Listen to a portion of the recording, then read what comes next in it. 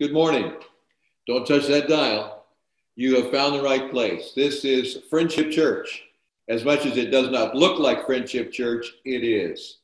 As you know, we are currently under restrictions in a shelter-in-place order given by our governor, and we're respecting that.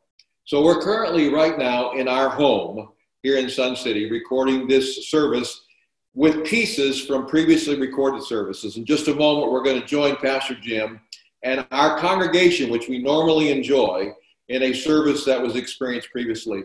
But before we do that, I just want to welcome you to spring. That's right, the season has changed. As I thought about that, I couldn't help but think of these words given to us by Luke in the book of Acts. It reads,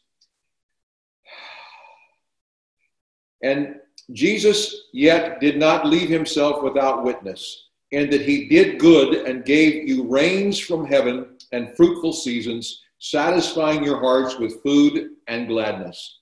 In other words, some things have changed, but some things have not. God is still in control of our universe, and we're still having seasons on our planet, and we're grateful for that.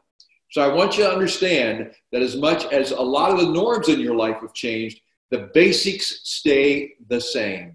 God is God. He's in total control, and he's going to be with you through everything that you face in the next few days. So let's have a word of prayer, and let's move into our service for the day. Thanks so much for joining us at Friendship Church. Heavenly Father, thank you that you are alive and on the throne. Nothing has diminished your power. Nothing has shaken your status, and nothing has detoured in our faith, trusting in you that you are going to be our God. You're going to provide for us everything that we need. And as we enter this service today, as different as it may be, give us the freedom to sing your praises. Give us the freedom to extend our faith.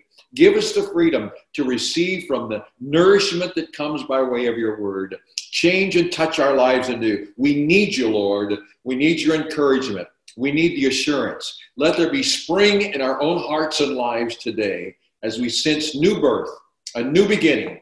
And we thank you for this in Jesus' name. Now we're going to cut away and go to a previous service. Pastor Jim leading us in worship. Please join in singing. Let's sing together. I'm so glad that I'm a part of the family of God.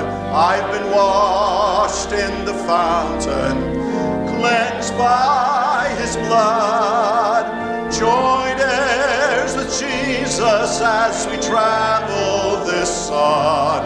For I'm part of the family of God. Now just greet one another and then you may be seated.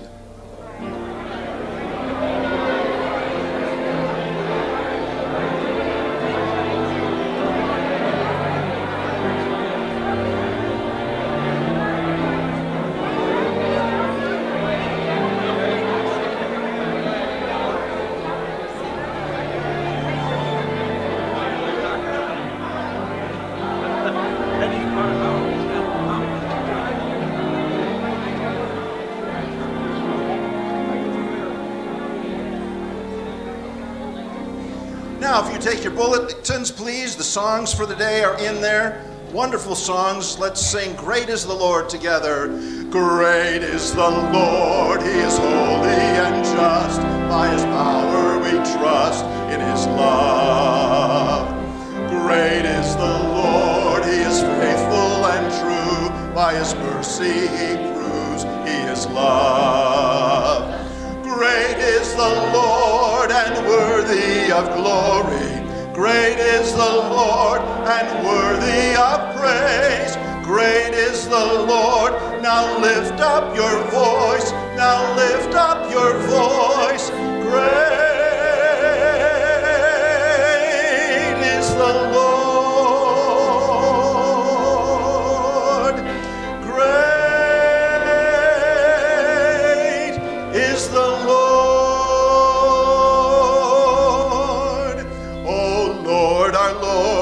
Majestic is your name in all of the earth. Oh Lord, our Lord, how majestic is your name in all of the earth. Oh Lord, we pray.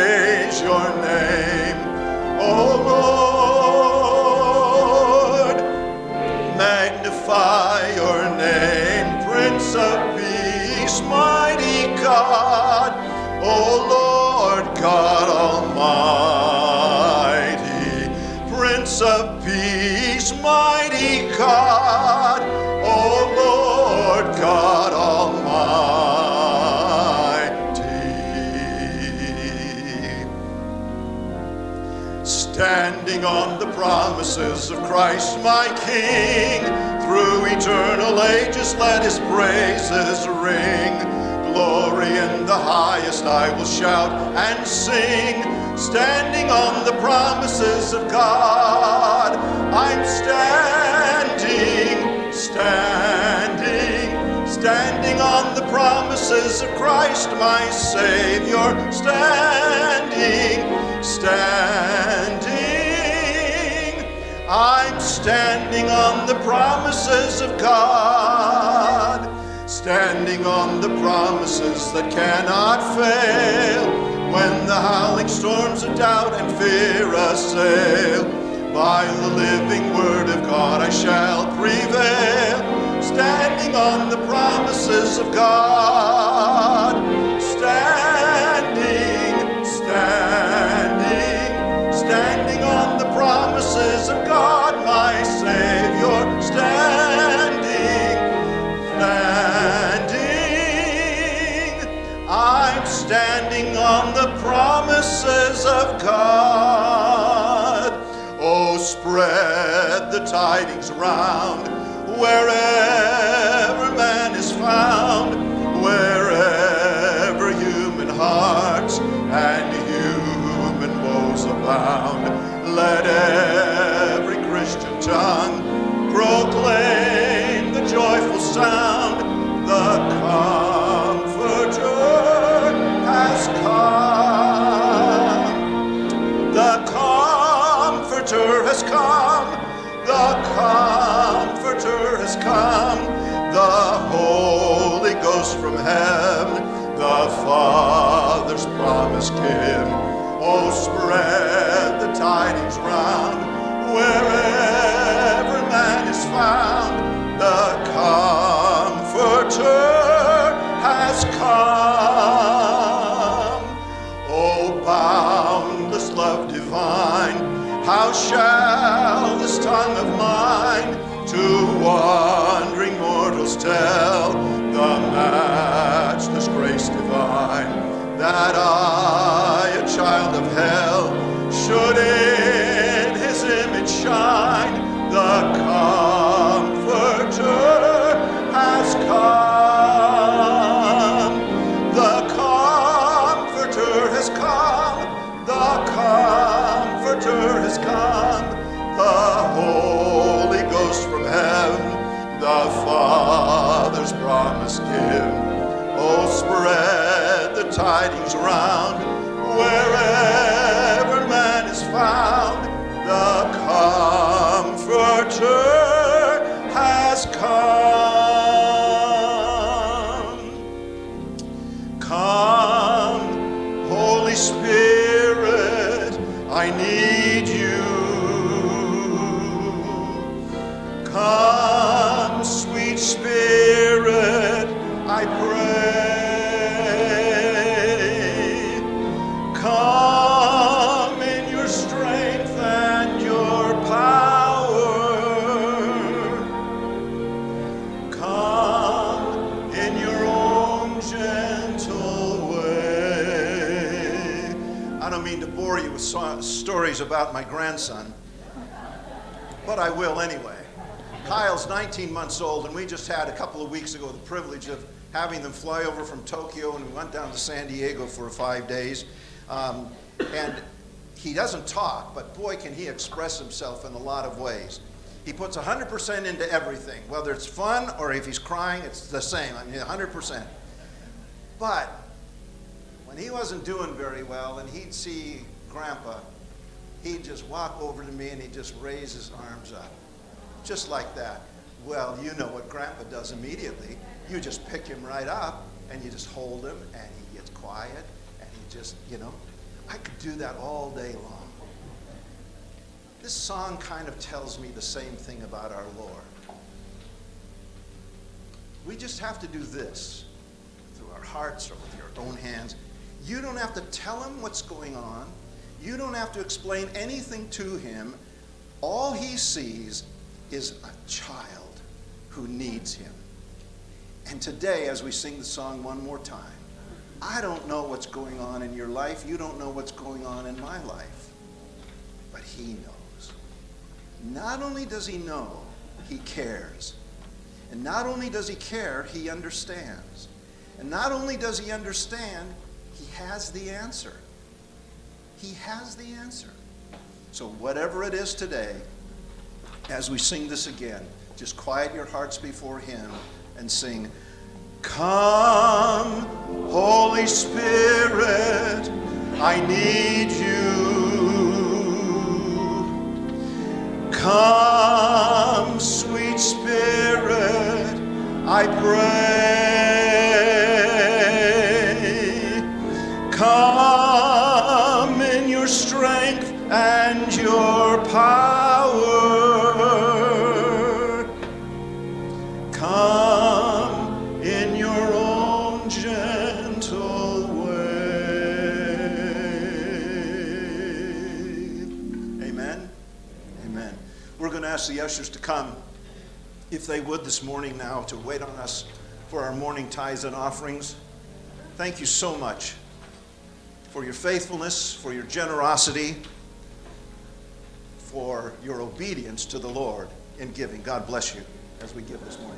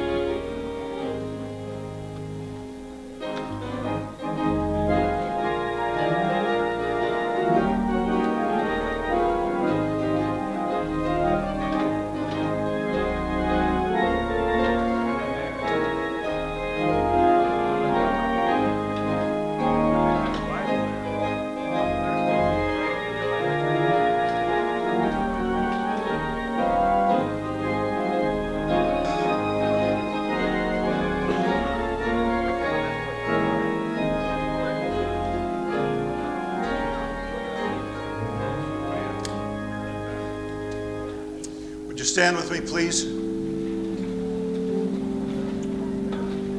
Praise God, from whom all blessings flow. Praise him, all creatures here below. Praise him above, ye heavenly host. Praise Father, Son, and Holy Ghost. Amen.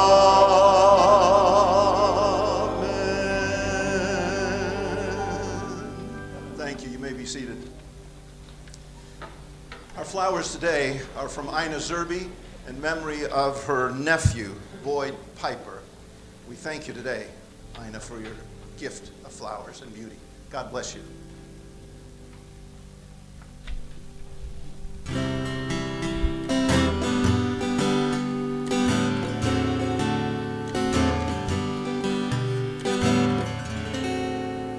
Why me, Lord? What have I ever done to deserve even one of the blessings I've known? Tell me, Lord, what did I ever do that was worth loving you for the kindness you show? Lord, help me, Jesus, I've wasted it so. Help me, Jesus, I know what I am. And now that I know that I've needed you, so help me, Jesus, My soul's in your hands. Try me, Lord. If you think there's a way I can try to repay all I've taken from you, maybe, Lord, I can show someone else what I've been through myself on my way back to you. Lord, help me, Jesus, I've wasted it, so help me, Jesus, I know what I am. And now that I know that I've needed you so, help me, Jesus, my soul's in your hands. Jesus, my soul's in your hands.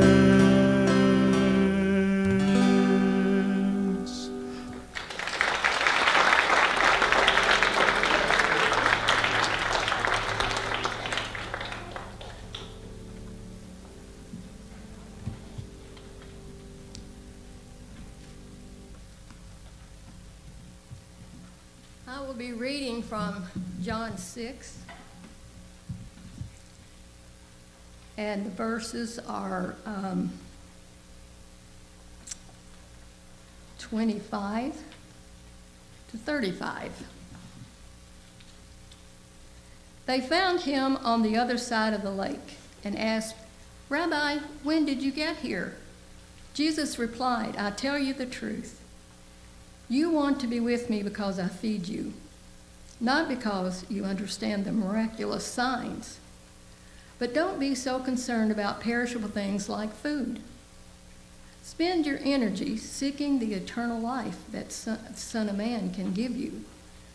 For God the Father has given me the seal of his approval." They replied, "Well, we want to perform God's works too. What should we do?" Jesus told them, "This is the only work God wants from you. Believe in the one he has sent." They answered, "Show us a miraculous sign if you want us to believe in you. What can you do? After all, our ancestors ate manna while they journeyed through the wilderness.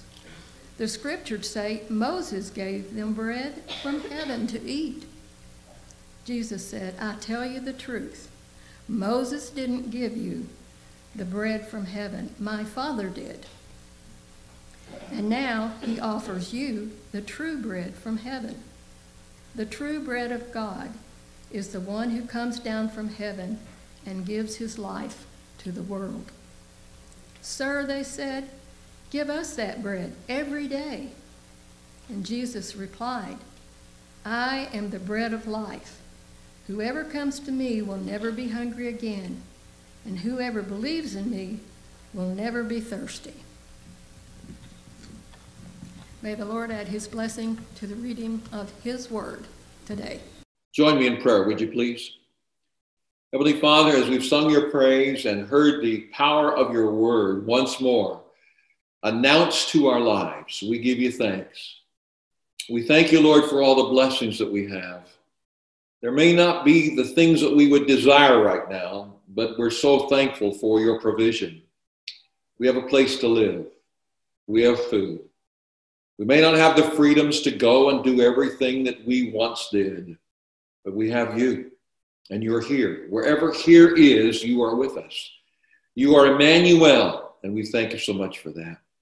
Today, we pray that you will bless every person that is listening and watching this telecast today, and all those who were unable to do so. We pray especially for our friendship family at Sun City. How grateful we are, Lord, for their faithfulness and their goodness to you and to those around them. Thank you for giving them strength and courage to reach out and call people and love people and wave and just be an encouragement to everyone they meet. I thank you for that. I pray, Lord, that you'll intervene in lives that are dealing with sickness and pain. Some recently have lost loved ones. We remember Sandy Leslie, Lord, and the loss of Bill. Comfort her and strengthen her and provide for her, I pray. For others, Lord, they're in convalescent homes and rehab that are dealing with difficulties in their lives. We just pray for your presence and your power to be evident. Oh God, show up, we pray, and bring glory to your name. Be with our ministries beyond our own doors, Lord, those missionaries and ministries we support. Help us to be faithful to them and help them in their faithfulness and their desires, oh God, to do what you called them to do. We think of this virus and its infection around our world and even our own community. We pray for the victims of that, Lord, that you will give them healing, that you'll give doctors and nurses protection as they serve, but Lord, give them wisdom and understanding. Researchers that are trying desperately to provide a solution, we pray for that process. We thank you, Lord, for who you are.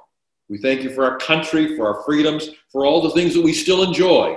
Even though, Lord, we may feel hindered at this time, we need to realize just how much we really have. We give you thanks for that. In the powerful name of Jesus, our Lord and Savior.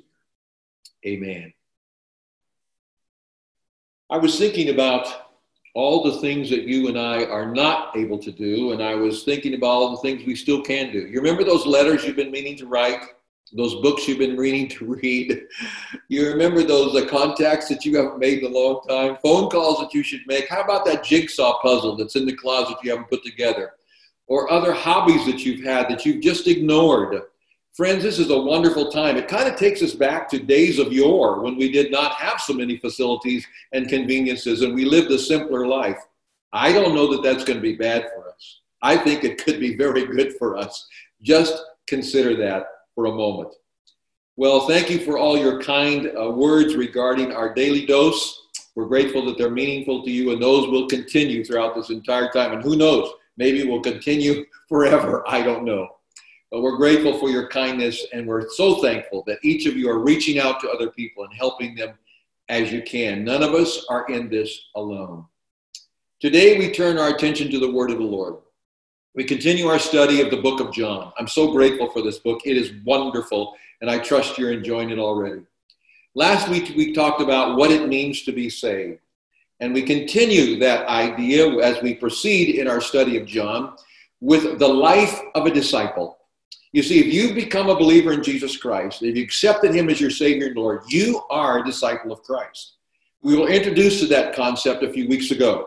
But today we dig a little deeper as we begin to understand what that means by way of the example given to us by John the Baptist. Follow along as I read, and I trust you'll literally pick up your Bible or open your phone or your application and follow along as I begin reading from John's Gospel, chapter 3, verse 22.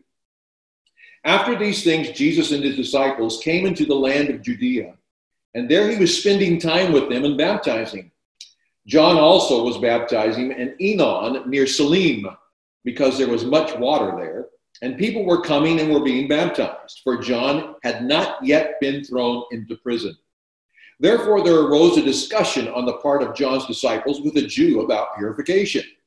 They came to John and said to him, Rabbi, he who is with you beyond the Jordan, to whom you have testified, behold, he is baptizing, and all are coming to him. John answered and said, a man can receive nothing unless it has been given him from heaven. You yourselves are my witnesses that I said, I am not the Christ, but I have been sent ahead of him.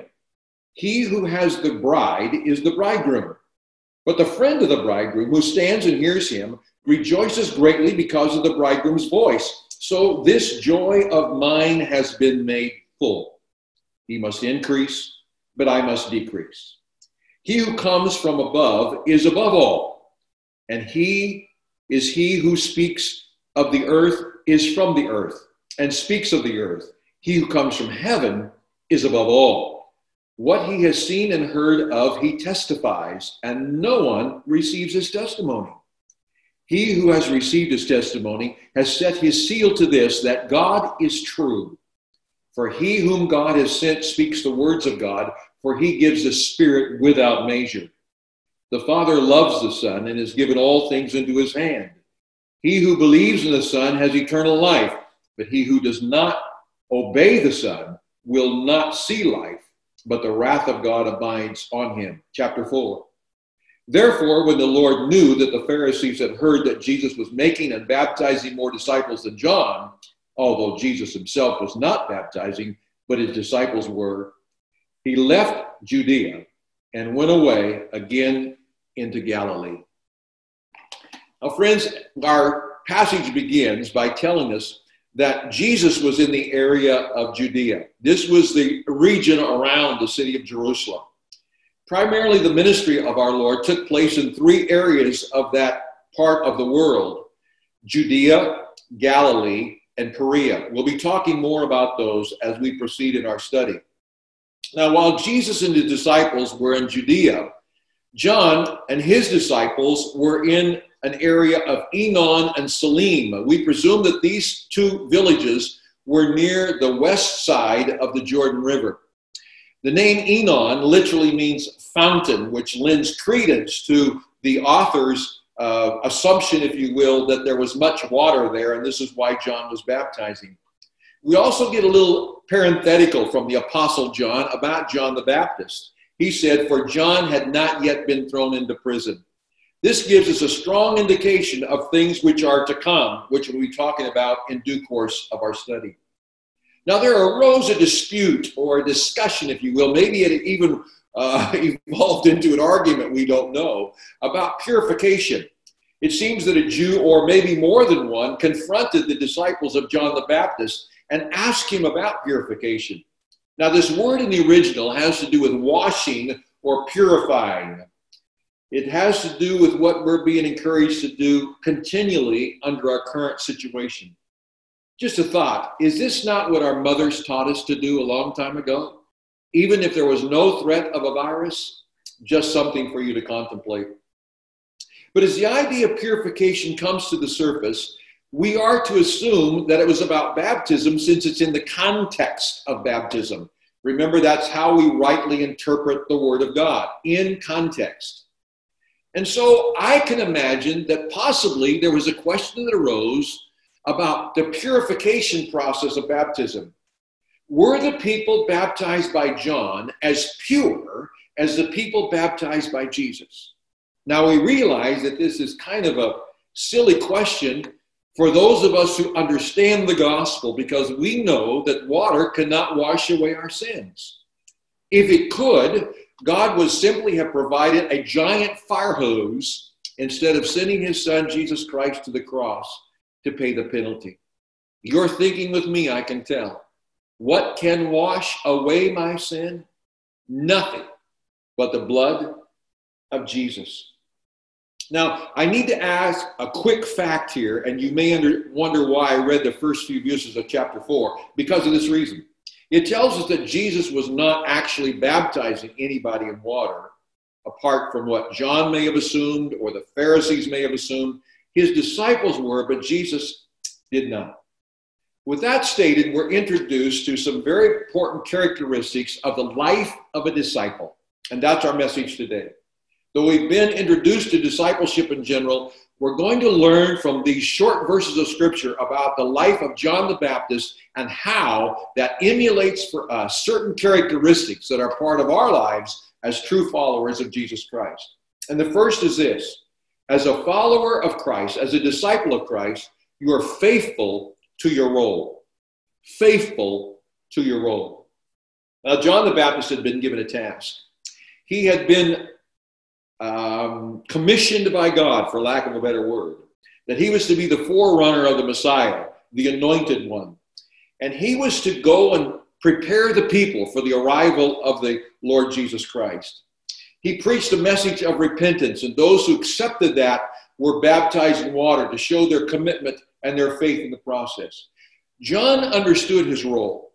He accepted it, and he continued to fulfill the purpose and the function that was given to him in the job description heaven had handed down.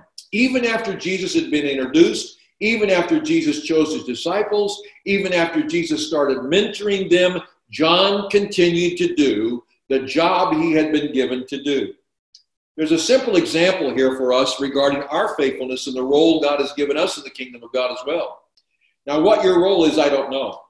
Furthermore, may I suggest to you, it's not mine to give you a role.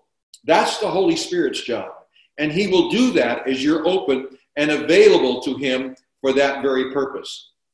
But I want to give you some things, some questions, if I may, that may help you identify your role. For example, what is it that God has given you currently to do? Secondly, what do you sense you need to do or you find pleasure and joy in doing? And then what does your current place and status in life allow you to do? And then finally, what is it that you might sense the Holy Spirit of God is asking or prompting you to do? Now, these simple considerations will help you identify your role.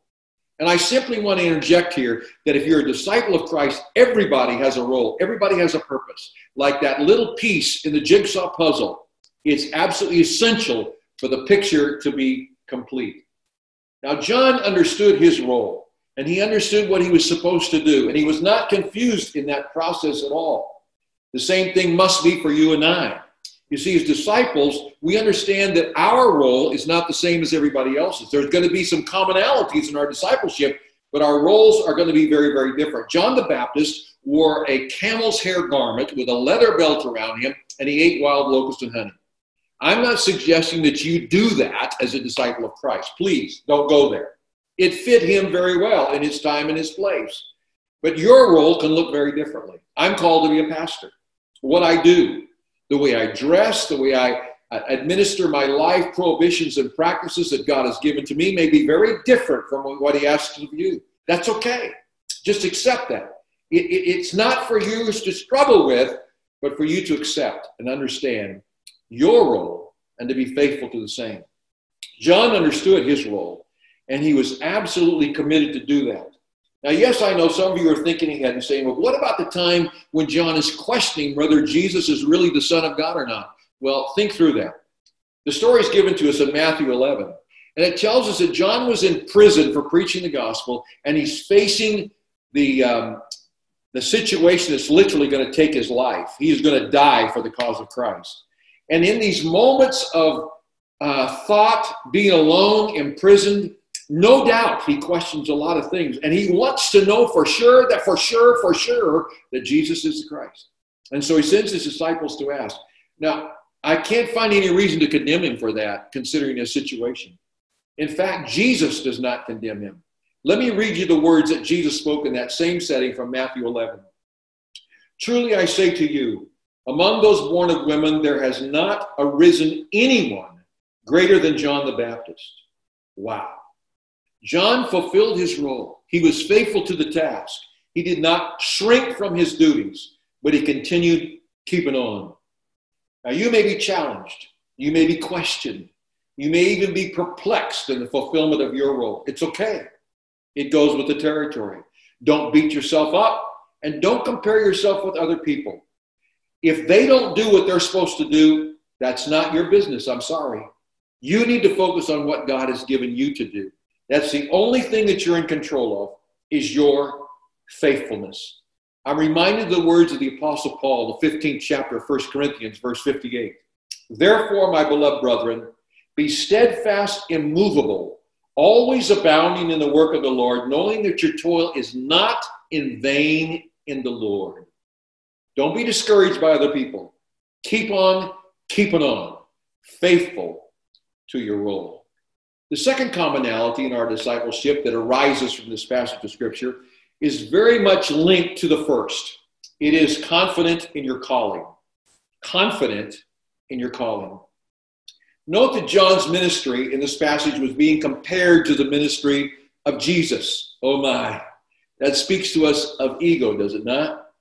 Now, ladies, you may not struggle with this as much as we guys do, but it can be problematic. For example, I sure love to hear Mrs. Bushbone pray. And this right after you had just offered the prayer at Friendship Church on that Sunday morning. Well, Pastor Lew, I sure enjoyed your message this morning, but I just heard Dr. Jeremiah.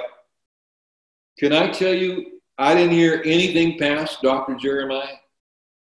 Now, comparisons, even though they may not have intended to be intimidating, definitely can be, because it challenges us. It speaks to our ego. And then I have to ask myself a question. So why am I doing what I'm doing? Why am I ministering as I am ministering? Why am I serving as I'm serving? Is it for me and my glory, or is it for God and his glory? Oh my, I must ask that question again. Is it for me and my ego, or is it for God and his glory? I must be confident and cognizant of my own calling. John's words give us insight. I read them again from verse 27. A man cannot receive nothing unless it has not been given him from heaven. Let me read it again. A man can receive nothing unless it has been given him from heaven. Now, John is being compared with Jesus. And John understands his role. But remember, when he starts out, he is the king of the hill. He's the LeBron James of water baptism. Everybody comes to him. He's the only voice in town. And everybody's following him. All of a sudden now, people are going to Judea to hear Jesus and be baptized by him and his disciples instead of coming to John. John, aren't you worried? You're losing your game, buddy. You better step it up. But again, remember what John said. A man can receive nothing unless it has been given him from heaven. John understood that in the sovereignty of God, he had been called to serve in this particular function at this particular time. You remember the story. His parents were old. They were barren. And God showed up in the voice of an angel to Zacharias, declaring that they were going to have a son who would be a forerunner of the anointed one. This was not a role that John's parents had given him, even though his father was a priest. This was not a role that his peers had voted him to fulfill. This was not a career path he had simply chosen when he had the opportunity to do so. He knew that God had called him to be who he was and do what he was doing. And he was confident in that this calling was from above. Important to understand. Now, friends, you may have times that you're going to question things, when you're going to have doubts about things. I've been there more times than I want to admit. Last Sunday afternoon, when I came home from preaching to an empty speaker's hall, we changed our clothes. I took on a task at house that I'd been waiting to do for some time. Margaret was fixing lunch, sat down in our TV room to watch something on the news or whatever and have lunch. And finished up. Margaret went to clean up the dishes, and I just sat and contemplated and fell into a funk. I don't know why. I don't know what caused it, but I had not felt like this in years. It's not my norm. After a while, I fell asleep, took a nap, woke up, nothing had changed. I was blah. I had nothing left. I felt terrible, not physically, emotionally. Well, I had to get my act together because we had company, friends from the church coming to our home for Sunday night supper. So, helped Margaret clean the house, do the floors, the things that you do when company's coming. People came. We had a wonderful evening. It was absolutely incredible. Enjoyed our company, and we're cleaning up the kitchen and preparing for bed. And suddenly I realized I'm back to normal. What had happened? I don't know what caused it. But I do know what I began to think about that changed it. I began to think about why I'm where I am, why I'm doing what I'm doing. It was not something that the board gave me or a friend asked me to do or because I had nothing else. God had called us to come to some city for such a time as this. That doesn't mean I'm the best in the West. That doesn't mean I'm going to make everybody happy and love me. It doesn't mean I'm going to be a success. But I love the words of Mother Teresa. She said, we are not called to be successful, but faithful. And I'm reminded of the words of the Apostle Paul, who wrote in 1 Corinthians chapter 4 and verse 2. In this case, moreover, it's required of stewards to be found faithful. And we're faithful to our role if we're confident in our calling. You see, that's the only way you're going to keep from quitting doing what God's called you to do, if you're confident that your calling has come from Him. Don't let the comparisons bother you. Don't let misinformed people discourage you. Know that God has called you to be a disciple of Christ, and he's given you a role, and he's called you into his kingdom for such a time as this. He's equipped you and prepared you for this moment and this time. Your neighbors, your family could be dependent on you more than you possibly think true. So be faithful. And you can be faithful because you're confident who you are, where you are, and what you have been doing in the kingdom of God is because God called you to do the same. This is the life of a disciple. One further consideration from this passage, and that is realistic about your status. Realistic about your status.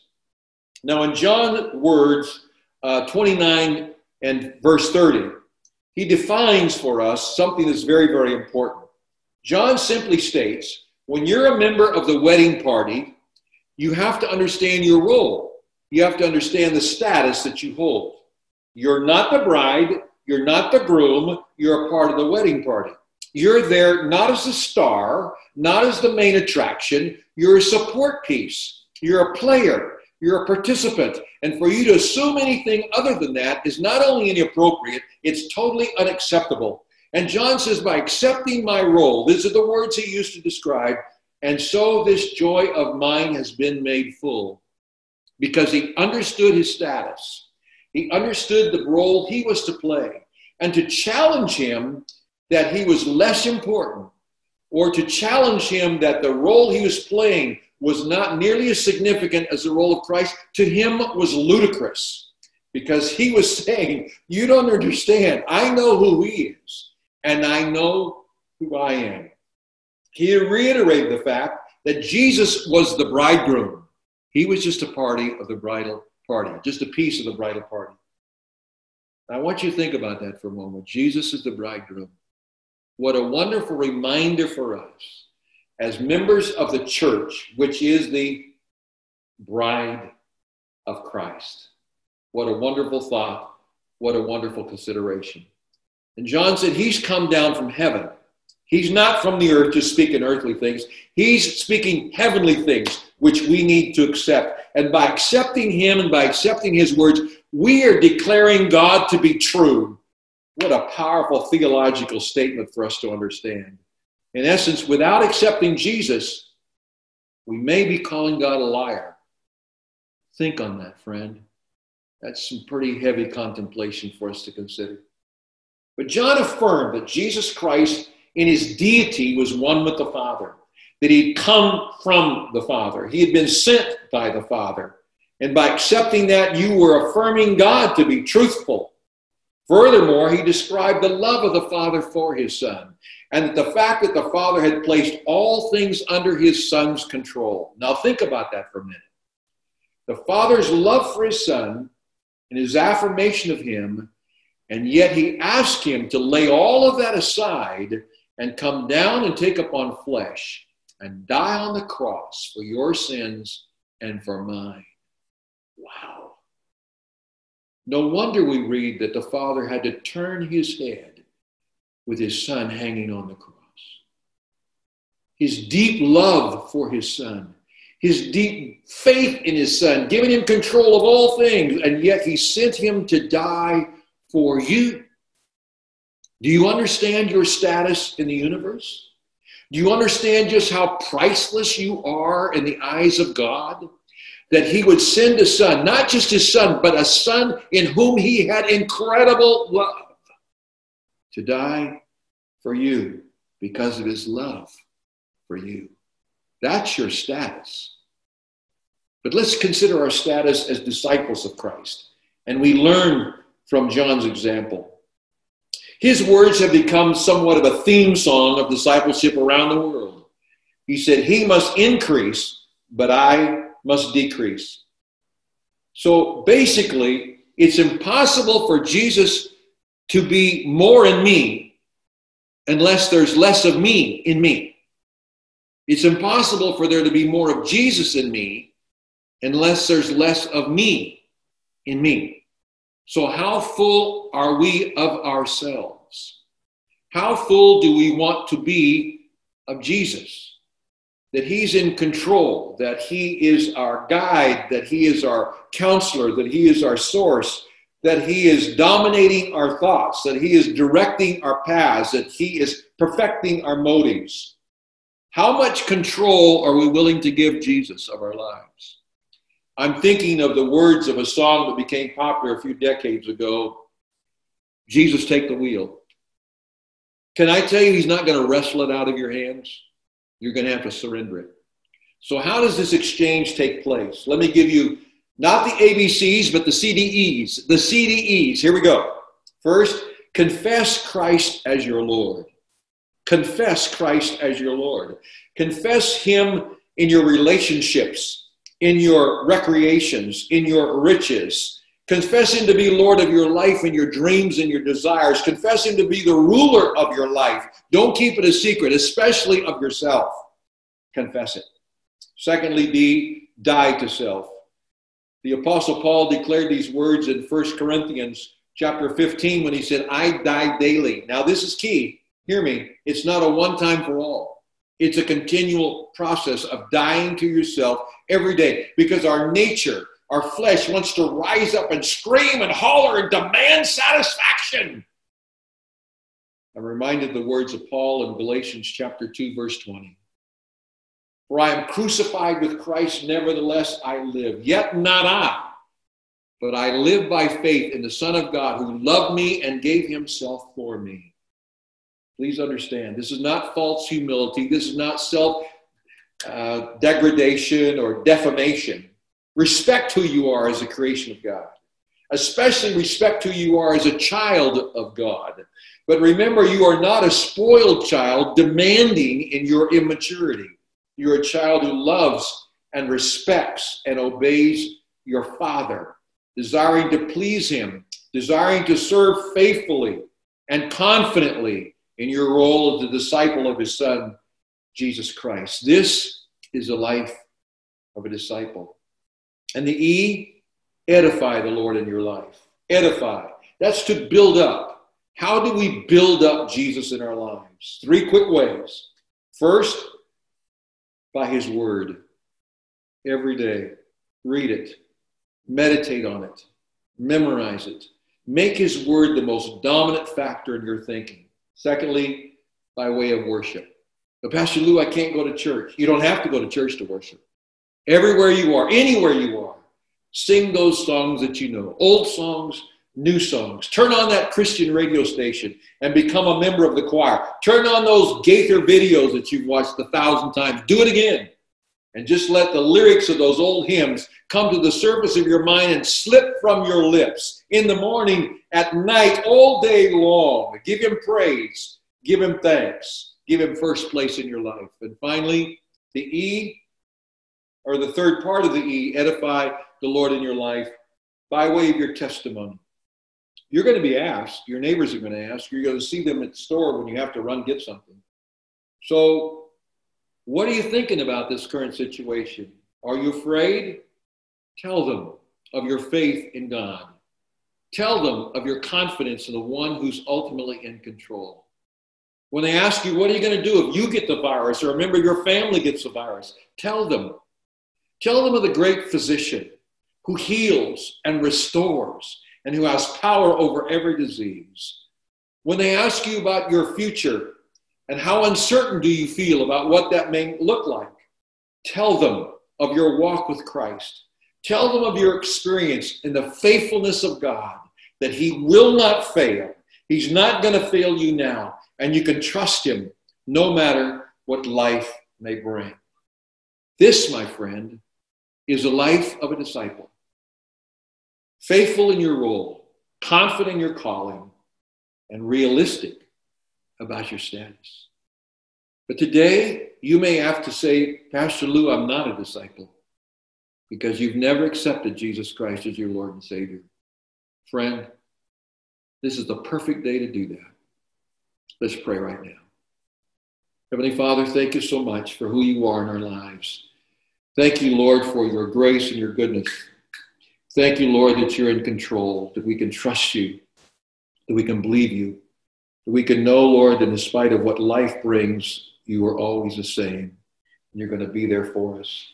I pray, Lord Jesus, that you'll just help us right now to know that we are disciples of yours, to confirm that in our hearts and lives. If we've accepted you as Savior, that we can know beyond a shadow of a doubt that you are the Lord most high in our lives, and we're living for you, and you are living through us to your glory and honor.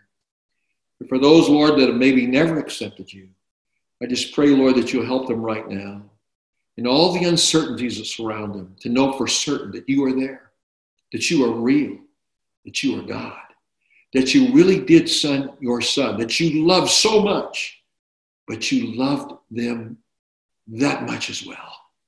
And you gave your Son to die for them so that you could have a relationship with them for all of eternity. Help them to know that beyond a shadow of a doubt. And right now, help them just to simply pray, Lord Jesus, I accept you as my Savior. Forgive me of my sins. Change my life. Come and take control of me and fill me with confidence in my role. Fill me in confidence with my calling and give me understanding of my status in the kingdom of God and my place in the body of Christ. You'll do it, Lord, if they'll ask, changing their life for all of eternity. How I thank you for that. Now, Lord, please be in control.